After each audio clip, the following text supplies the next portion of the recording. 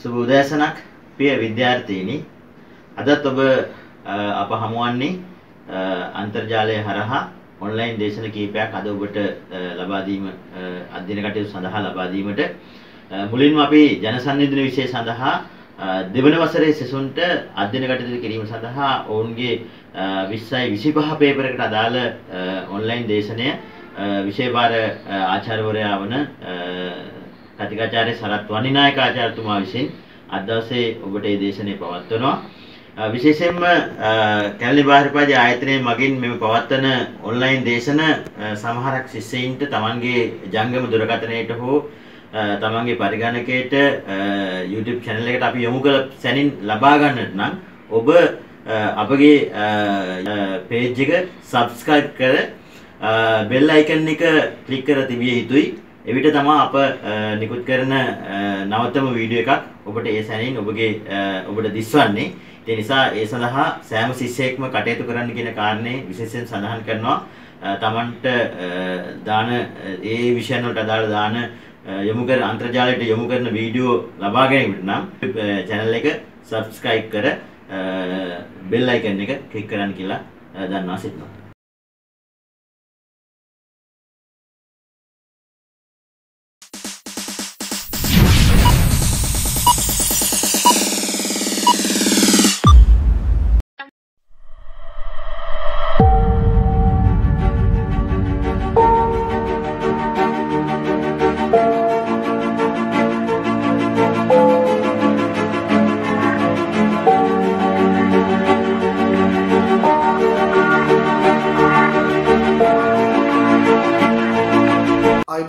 සුබ දවසක් ප්‍රාර්ථනා කරන ඔබ සියලු දෙනාට වර්තමානයේ ශ්‍රී ලංකාවේ පැනගී තිබෙන COVID-19 එවත් නව කොරෝනා වෛරසය ව්‍යාප්ත වීම හේතු කොටගෙන බාහිර උපාධි පාඨමාලාව හදාරන දරුදරියන් විශාල අර්බුදයකට ලක්ව තිබෙනවා. දේශන සඳහා සහභාගී වීමට නොහැකිව මෙවැනි පසුබිමක් තුළ ඔබගේ අධ්‍යයන කටයුතු අඛණ්ඩව ඉදිරියට පවත්වාගෙන යාම සඳහා අන්තර්ජාල තාක්ෂණය භාවිතා කරමින් ඔබට දේශන සඳහා ඇහුම්කන් දීමේ වැඩසටහනක් අපි සැලසුම් කොට තිබෙනවා.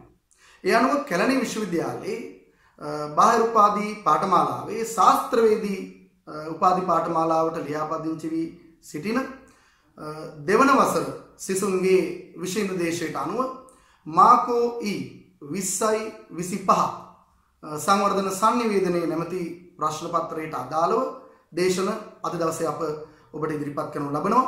එන මූලික වශයෙන් ඒ 20යි 25 ප්‍රශ්න පත්‍රය තුල සංවර්ධන sannivedanaya ප්‍රශ්න පත්‍රය තුල පවතින සංවර්ධන sannivedana ගැටලු නැමැති මාතෘකාව පිළිබඳවයි අද දවසේ අප සාකච්ඡා කිරීම කරන්නේ. මෙම මාතෘකාව තුල සංවර්ධන යනුවෙන් අදහස් කරන්නේ කුමක්ද? සංවර්ධන sannivedanaya කියලා කියන්නේ මොකක්ද? සංවර්ධන sannivedanaya අපිට යම් ආකාරයක වර්ග කරන්න පුළුවන් වෙන්නේ කොහොමද? සංවර්ධන sannivedanaya පිළිබඳ ඉදිරිපත් වෙලා තිබෙන මතවාද මොනවාද යන්න පිළිබඳව මෙන්ම සංවර්ධන sannivedana ගැටලු මොනවාද යන්න පිළිබඳව මෙහිදී පැහැදිලි කිරීමක් සිදු කරනවා. ඒ අනුව අපේ පළමුව අවධානය යොමු කළ යුතු වන්නේ සංවර්ධනය යනුවෙන් අදහස් කරන්නේ කුමක්ද යන්න පිළිබඳව. සාමාන්‍යයෙන් සංවර්ධනය යන යෙදුම වෙනුවට යොදන්න පුළුවන් පර්යාය යෙදුම් රැසක් තිබෙනවා. වැඩිම, වර්ධනය, පරදායිතාවය, ශාස්ත්‍රීයත්වය මේ වගේ යෙදුම් ඉතා විශාල ප්‍රමාණයක් සංවර්ධන යන යෙදුමට සමාන යෙදුම් ලෙස අපට යොදන්න පුළුවන්. ඊටාම සරලව ගත්තොත් රටක ආර්ථික, දේශපාලනික, සමාජීය, සංස්කෘතික, සදාචාරාත්මක සහ පාරිසරික යන ඕනෑම අංශයක වඩා හිතකරව, ප්‍රමාණාත්මකව, ගුණාත්මකව සිදුවන වර්ධනය අපට සංවර්ධනයේ ලෙස සරලව අර්ථකථනය කිරීමේ හැකියාව තිබෙනවා. තවදුරටත් අපි සලකා බැලුවොත් ජාතික සංවර්ධනය යනු ප්‍රධාන වශයෙන් ආර්ථික සංවර්ධනය, සමාජීය සංවර්ධනය, සංස්කෘතික සංවර්ධනය, සදාචාරාත්මක සංවර්ධනය යන කොටස් වලින් පරිපූර්ණ වූ ක්‍රියාවලියක් කියලයි ප්‍රකට සංවර්ධන sannivedana විද්‍යාඥයෙකු වන මහාචාර්ය විමල් දිසානායක මහතා පෙන්වා දී තිබෙන්නේ. අප මීළඟට අවධානය යොමු කළ යුතු වන්නේ සංවර්ධන sannivedana යනුවෙන් අදහස් කරන්නේ කුමක්දයි කියලා. ඒ අනුව රටක ආර්ථික, දේශපාලනික, සමාජීය, සංස්කෘතික, සදාචාරාත්මක හෝ පාරිසරික ආදී විවිධ විශේෂ ක්ෂේත්‍රයන්ගේ හිතකර ප්‍රමාණාත්මක ගුණාත්මක වර්ධනයක් අත්පත් කර ගැනීම සඳහා වඩා විධිමත්ව සැලසුම් සහගතව නිර්මාණාත්මකව රටේ සියලුම සංනිවේදන මාධ්‍යයන් භාවිතාවට ගැනීම සංවර්ධන සංනිවේදනයේ ලෙස අපට සලකන්න පුළුවන්කම ලැබෙනවා. ඒ විතරක් නොවේ සමාජ වෙනස් වීම, ගුණාත්මක මානව ජන සමාජයක් සකස් කිරීම, විචාරපූර්වක දැනුමත් ශක්තිමත් මානව ජන සමාජයක් බිහි කිරීම සඳහා සංනිවේදනයේ ඇති හැකියාව සහ වැදගත්කම සංවර්ධන සංනිවේදනය තුල සාකච්ඡා කරනවා. සංවර්ධන සංනිවේදනය පිළිබඳ වඩා ප්‍රකටම අදහස වෙන්නේ පිලිපිනී ලොස් බානොස් විශ්වවිද්‍යාලයේ නෝරාසි කබ්‍රාල් විසින් ඉදිරිපත් කර තිබෙන අදහස. සංවර්ධන සංනිවේදනය යනු යම් රටක් දුගී දුප්පත්කමින් බැහැර කොට එහි ආර්ථික සහ සමාජ සුභසිද්ධිය ඇති කරන ක්‍රියාවලියයි. සංවර්ධන සංනිවේදනය යනු මානව සංනිවේදනයේ නැමැති කලාව මෙන්ම විද්‍යාවයි.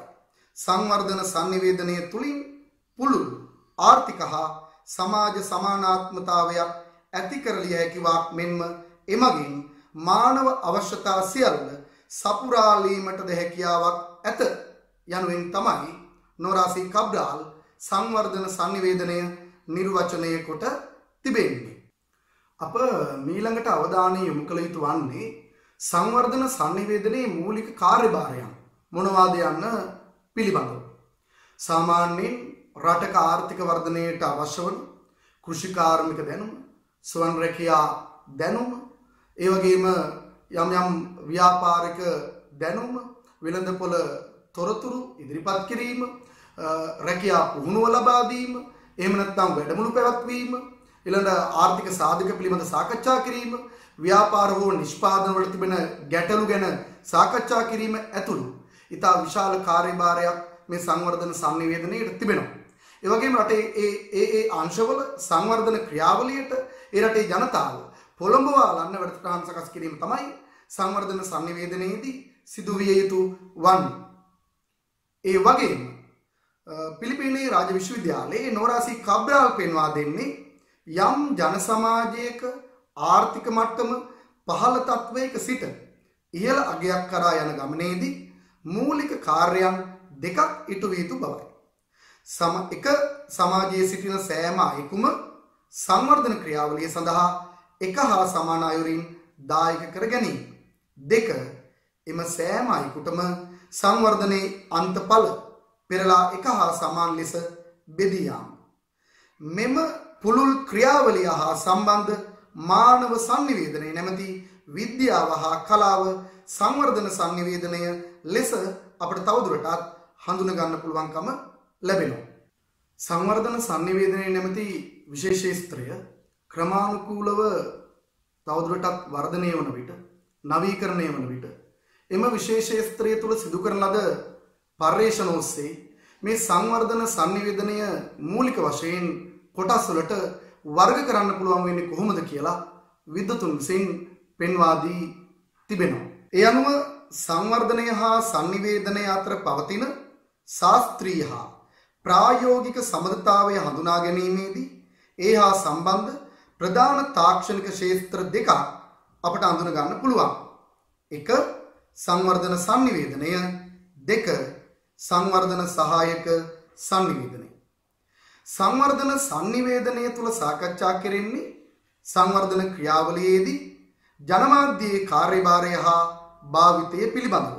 මහාචාර්ය නිල්බස්රාම්, එවරට් එම් රොජර්ස්, ඩැනියල් ලර්නර්, හෝමි බාබා, ඒ අපදුරේ වැනි විද්වතුන් මේ පිළිබඳව අදහස් ඉදිරිපත් කර තිබෙනවා.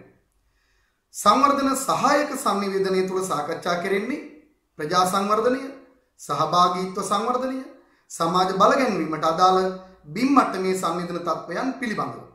නෝරාසි කබ්‍රාල්, මහාචාර්ය ලක්ෂ්මන් රාව්, සදානන්ද නායරේ, බෙලා මුදි, මහාචාර්ය විමල් දිසානායක ආදී විද්වතුන් මේ පිළිබඳව විග්‍රහ කර තිබෙනවා.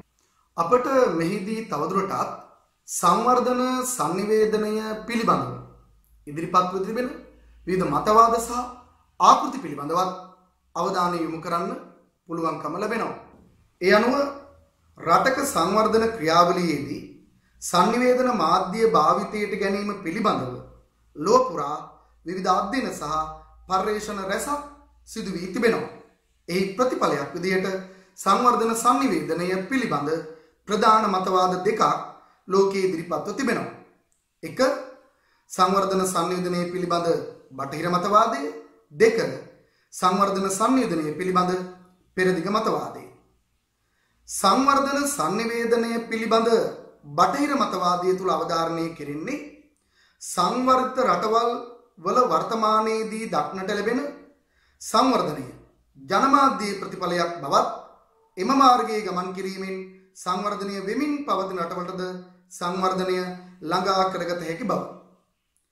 සංවර්ධන sannivedanය පිළිබඳ පෙරදිග මතවාදය තුල අවධාරණය කෙරෙන්නේ පුද්ගලාන්තර sannivedanය, කණ්ඩායම් sannivedanය, සාම්ප්‍රදායික මාධ්‍ය ආදිය හරහා දැනුවත් වන ජනතාව භාවිතයේ පවතින ජනමාධ්‍ය හරහාද දැනුවත් කරන්න පුළුවන් කියලා. අප මෙහිදී වඩාත්ම අවධානය යොමු කළ යුතු වන්නේ සංවර්ධන sannivedana ගැටලු පිළිබඳව. ශ්‍රී ලංකාව වැනි රටවල වර්තමානයේ වන විට සංනිධන මාධ්‍යයන්ගේ විශාල දියුණුවක් තිබෙනවා. පුවත්පත් මාධ්‍ය, රූපවාහිනී මාධ්‍ය, ගුවන්විදුලි මාධ්‍ය, ඒ වගේම නව මාධ්‍යයන් භාවිතයේ පවතිනවා. ඊට අමතරව දිගු කාලයක් පුරා ශ්‍රී ලංකාව වැනි රටවල සාම්ප්‍රදායික මාධ්‍ය භාවිතාවේ පවතිනවා. මෙවැනි පසුබිමක් තුල ශ්‍රී ලංකාවේ සංවර්ධන sannivedana කාර්යභාරය ඉටු කරනකොට මේ තුල පැන නැගී තිබෙන ගැටලු මොනවාද යන්න අපිට මෙහිදී සාරාංශගතව තවදුරටත් පැහැදිලි කර ගැනීමේ හැකියාව තිබෙනවා.